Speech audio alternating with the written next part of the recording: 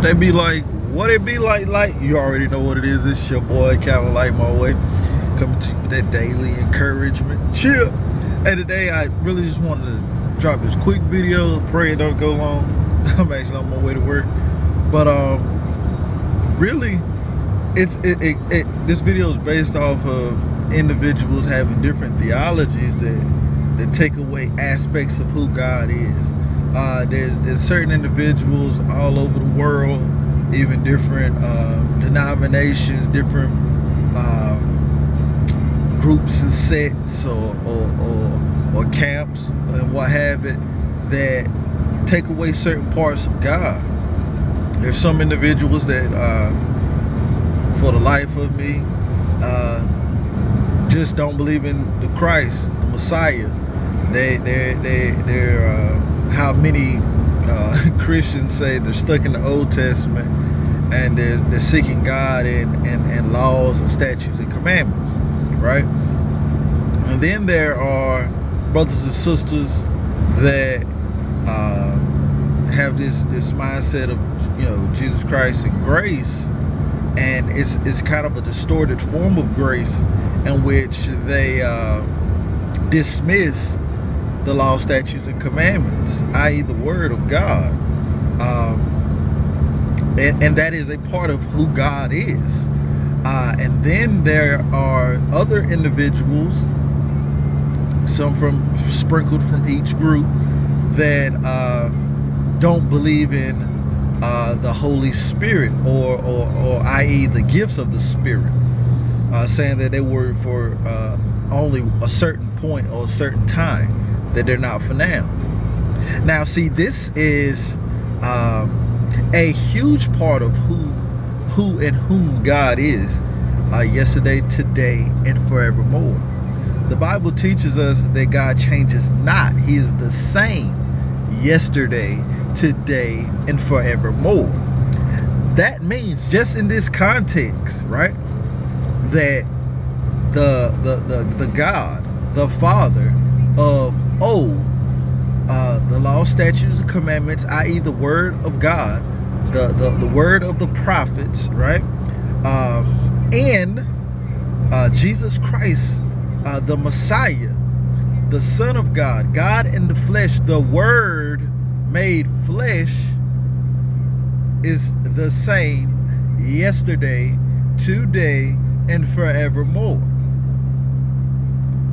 Also, in this exact same context, the Holy Spirit, i.e. the Spirit of God, is the same yesterday, today, and forevermore. You cannot take God and put him into this box that makes you comfortable. You cannot take God and simplify him down to the common denominator. You cannot take away from the greatness of who and whom he is.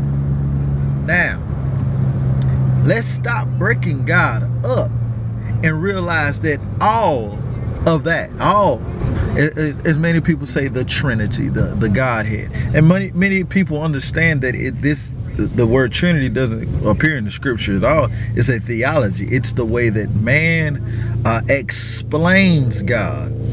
But I don't really do theology. I do Bible.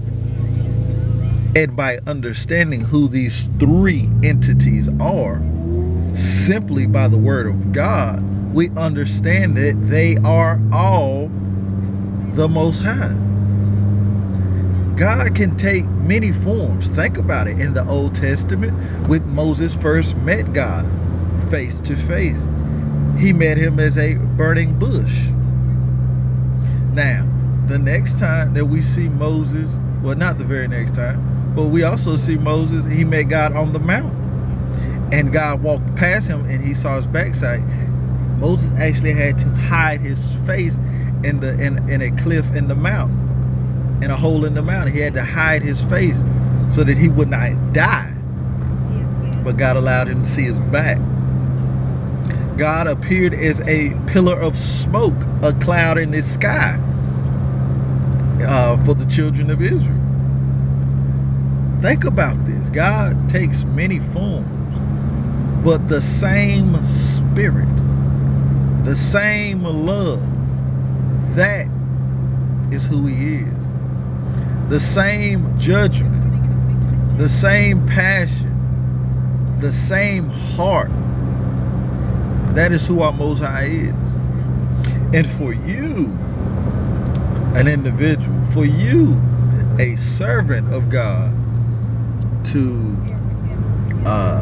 dismiss a part of God's characteristics or his character trait or whom he is very, very disrespectful.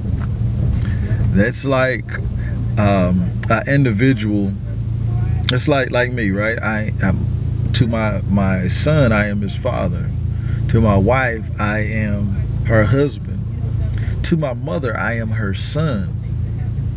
To my co-workers, I am a co-worker, right? To my friends, I am a friend. But to deny any part of who I am would deny me in my entirety. Think about that. We are all a part of the body of Christ, okay? And we cannot be breaking down each other and fighting against itself. The body should never fight against itself. So let's stop trying to pit God against him, because it's not going to happen. Let us seek the word, seek God, and understand him. Let's not try to make God understand us. He has us figured out. I love you guys. I want you to just understand that God is bigger than you think. He has a lot in store for you. He has a plan for your life. And if you question God, question him, seek your answer in his word, pray, seek his face, seek truth and understanding. But remember, even truth without the heart, without love, is useless. Till next time, stay encouraged, be blessed. Know God loves you, so do I. There's nothing you can do about it. Repent. The kingdom of God is at hand. Let's get it together. Till next time, God bless. Chill.